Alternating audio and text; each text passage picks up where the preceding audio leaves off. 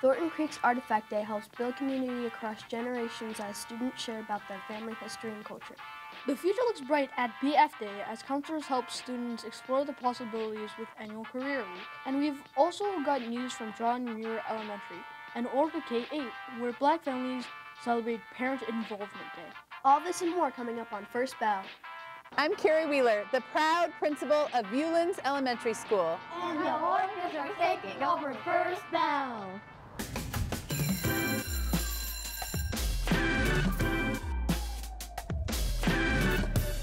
What's up, SPS? I'm Maya Wilson. And I'm Tika Juzzel. Thanks for tuning in to First Bell, where we chime in with news from around the district.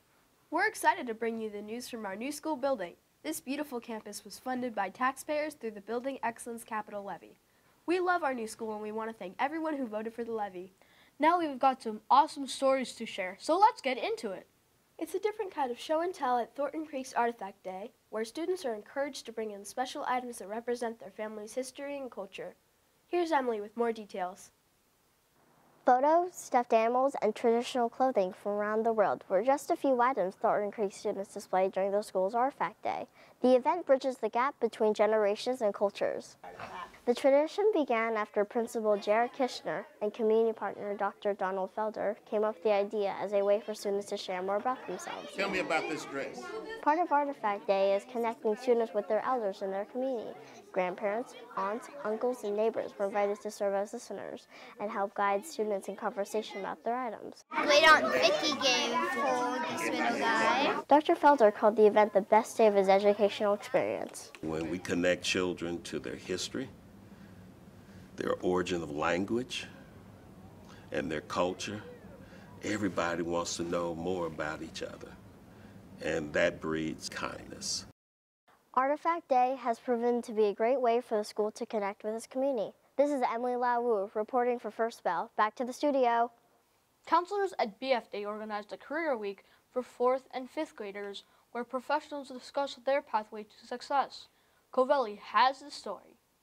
During Career Week, counselors gave students the opportunity to see themselves in different professions. Guest speakers encouraged them to explore their possibilities by diving into careers in public service, the arts, STEM, trades, and more. We stick an IV in your hand and we give you drugs. From military servicewomen and music executives, the school principals and screenwriters, BF Day counselor John Taylor and counseling intern Shelley Frappier made sure students had plenty of exposure to different career paths. We have guests that are from professions that are like tech, as well as like Amazon. We have professions around education. We have Dr. William Jackson coming from Nathan Hale. Then we also have people that are from like Atlantic Records and from other professions that maybe kids aren't necessarily exposed to. And then we also have some professions around being a firefighter and being an EMT. We want all of our kids to feel like they can be successful, not just today, not just tomorrow, but like in 10 years from now, 20 years from now. Career Week ended with a special guest speaker, Congresswoman Pramila Jayapal.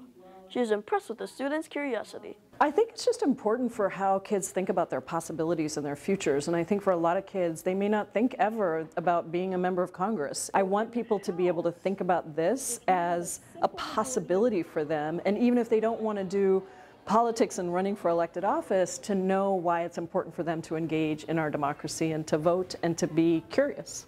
This is Covelli Oriana reporting for First Bell. Back to our studio.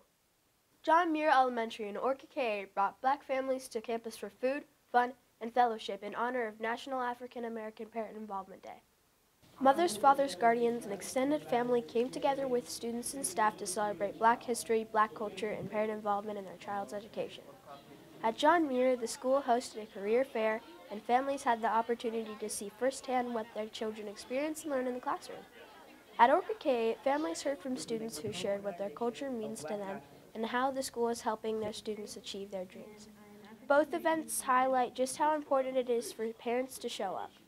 I grew up hearing that it takes a village, and this is the village, this is the community. So having parental input and having them just involved in the day-to-day aspects of the school is very important. And it just shows all kids that you care and we care and that we're all in this together. We've got some quick important announcements, so get ready for the rundown.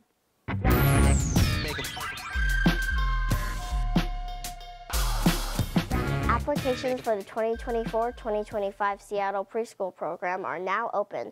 This program offers high-quality, affordable preschool to all 3- and 4-year-old children. All SPS families are invited to join Family Connectors University, a 10-week online course designed to help caregivers support their child's learning in school.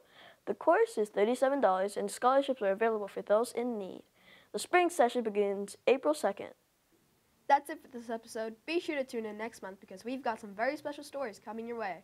And before we go, we want to say congratulations to our friends at Viewlands and other students around the district who are competing in the Global Reading Challenge. Good job!